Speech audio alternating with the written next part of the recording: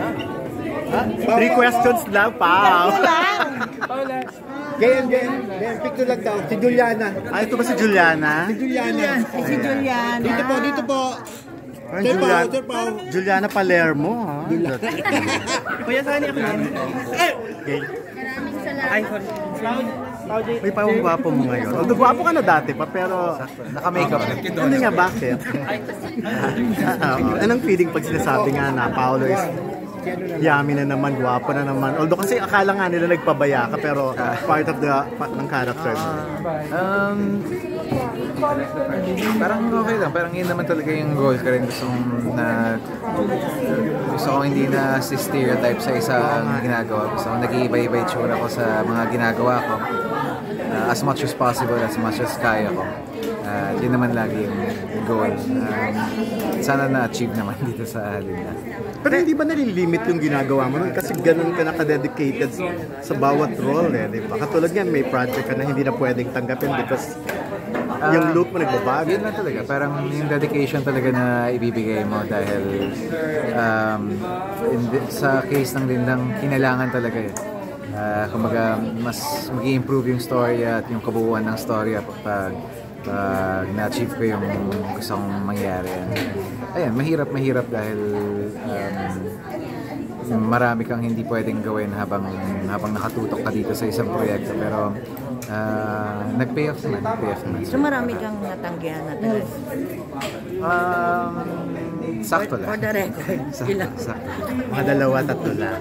Sakto lang. So pag gano'n, hindi ka naman parang nangihinayang sa mga... May nakakapanghinayang dahil may mga magagandang scripts na dumarating at alam mo hindi mo magagawa dahil sa physicality mo or dahil sa pinaghahanda. Update naman sa iyong kalagayan ng iyong... Naku! Anong nakakapag-inspire sa'yo pa? Ay, Paulo ng Santana! Ay, nag-walk out! Ang layo mo naman. Ano lang feeling? Tinatanong mo. Pawag mo na ako layuan, please. Nag-walk out siya! Bawa nung feeling. Guys, may next press con pa. Hindi sa ibang bansa, ang dami nanonood, sabi nga ni Kim sa... Ayun, I'm very thankful. Nakikita rin naman namin kung sa mga bansa pumapatok ang lin lang. And very happy dahil natatangkilik tayo ng mga kapwa nating Pilipino, mga kapamilya natin abroad. Paano mo tinatanggap yung mga criticisms before nung medyo chubby ka, nababasa mo yung mga pababash na iba, and now follow ka sa project? Parang okay, kasi totoo naman eh. Totoo naman, so wala naman dapat ikagalit or ikahiya dahil or itanggi dahil kumbaga I can accept criticisms when it's true dahil wala ka namang magagawa sa katotohanan. Hindi, para dito yun para dito yung ginawa mo. Salamat po. So ano nga Thank you po. Ano? Nagigaming ka pa rin ba? Nagigaming ka pa rin? Yung mobile, oo. Hindi naman mobile, pero buhay pa rin po yung game. Ay, yung company mo? Kasi iba ang nag-aasikaso noon. May mga in charge na tao para tutukan siya full-time na nandun. Yung company niya ni Kuya, ano? Kuya Nick. Oo. Kasama po ba kayo dun sa... Oo, na-Pasko, no? Hindi ba malamig ang Christmas mo? Hindi malamig Christmas? Mainit ba ang Christmas o malamig ang Christmas? Malamig lagi Christmas kasi nag-Christmas lagi ako kung saan ako pinanganak. Saan? Sa Baguio? Baguio. So, uwi ka sa Baguio this Christmas? Lagi naman. Pero yung... May kasama ka pa. Pero sa Pasko. Special Depende kung summer. sasabay yung kapatid ko or... Lagi may sumasabay sa akin papuntang bahay. May special someone. Special someone? Sa ngayon ba meron pa? Oo, wala. Trabaho muna tayo. May next press con pa. Special someone. Trabaho muna tayo. Trabaho na muna. Gusto malaman ng mga fans, syempre. Oo, basta kayo niyan. Ay, open Ni Janine. Sa next press con pa. Aaron! Sa finale. Solo picture sa din lang. Picture na tayo. Picture naman, picture. Picture na kita. Picture na. Nga po, parang siguro isang sacrifice na kinailangan sakripisyo talaga yung pagtanggap ng ibang proyekto. dahil na hindi angkop dun sa look ko. And parang, ayun nga, nagtataka yung ibang tao, parang nagpabaya daw ako, pero it was all to prepare for din lang. So I gave, yung dedication ko na binigay sa proyektong ito, binigay ko talaga na hindi ako tumanggap ng ibang proyekto para matutukan ko to. At the same time, ang dami ko ring disiplina na in-instill sa sarili ko para ma-achieve yung sa tingin ko makakatulong sa show in some way in terms of believability and yeah. So, minsan na-prepatious. Yan, pinakamaaga na. Nasa 10, gano'n. Kasi nga, yun yung mga adjustment that we have to do.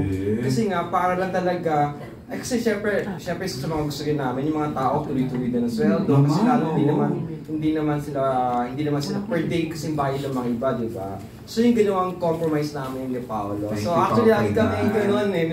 Hindi, ginawa, madali dito lang 2 weeks lang. So pumapayag talaga siya. So ayun, kaya thank you, Paulo. Grabing lifestyle change pa lang ginawa mo, Paulo, dito. Thank you for criticisms or whatever they want to call it. Some of them are true. Parang some are baseless. So yung mga baseless, parang just brush it off, then maybe concentrate on yung mga criticisms na alam mong makakatulong sa betterment ng craft mo or ng well-being. Siguro yung good is yung love niya talaga for his family. Dahil hindi na nakukuha yung pagmamahal niya sa kinalakihan niyang pamilya. Siyempre gusto mong ibigay yun sa magiging pamilya mo. Pero at the same time, yun nga, doon na napupunta yung mga bad na parang minsan hindi mo rin na-realize na may ibang pangangailangan or like sabi nga nila sa isang relationship, di ba? Parang communication is key. Parang yun lagi yung kulang ni Victor ng panahong kailangan siya ni Julia. Nailatag naman niya yung galit niya, no? Nung unang episode, kung bakit siya ganun ang gagalit. Yun lang, Pao. Pero Pao, ano nga, ako nag-over. Hand in hand siya dun sa sinabi ko kanina na communication is key kasi parang I feel like with proper with proper communication comes honesty. At pag honest kayo sa isa't isa sa mga nangyayari sa relasyon niyo, sa buhay niyo, sa nararamdaman niyo, malalaman niyo kung kaya niyang ayusin or hindi. Mas madali yung matanggap. Ang hirap ng tanong. But it's really, ako as Victor, maybe it's really built on sacrifices. Dahil itong mga sakripisyo na ginagawa mo at binibigay mo, and the other way around, ito talaga yung bumubuo ng pamilya niya at ng relasyon niya. Nagkataon lang na itong mga ibang sinakripisyo niya ay hindi naging kaayon-ayon kay Juliana dahil kinailangan niya ako ng mga panahon na yan. But it's really the small sacrifices that you give up, that you sakripisyo para sa sarili mo at para may mapabuti sa relasyon or sa pamilya.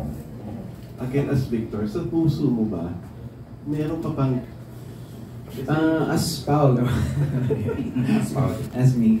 Of course, I can always forgive. Ayoko lang sila makita, pero di ba, kanya-kanya na tayong buhay. Huwag na tayo magpakailangan. Pero as Victor, can you forgive Juliana and Alex for what they did?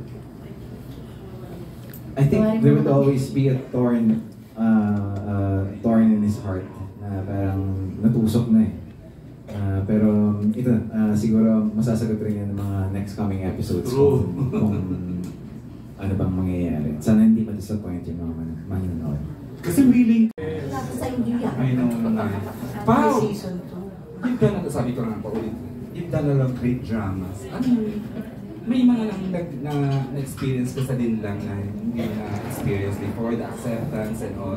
Pwede lang mag-share ka ng ilan na parang do you get complimented by women, men, or yung mga young people about your character? Or to share lang na hindi namin alam. I'm not really sure dahil Medyo hindi rin ako lumalabas ng, ng bahay lately. But maybe to add yung sinasabi ni Tito Ruby kanina, when it was first pitched to me, they kept telling stories of infidelity. Tsaka itong mga story na to, parang out of this world talaga na grabe na, kumbaga pag narinig mo yung story ng Linlang, wala pa to dito sa mga totoong storya. So siguro kinonsolidate nila, ginawa nilang kwento itong mga nangyayari. Pero it goes to show that parang I think we wanted the show to be as grounded as possible and as real as possible. So kung sasabihin ng mga tao na ay imposibleng mangyari yan, nangyayari po to. Nangyayari po talaga to dahil maraming pinagpasihan at maraming, in fairness to our researchers and our writers, parang maraming pinanggalingan itong mga eksena at itong mga pangyayari dito sa mundo. Another case of infidelity, ibang case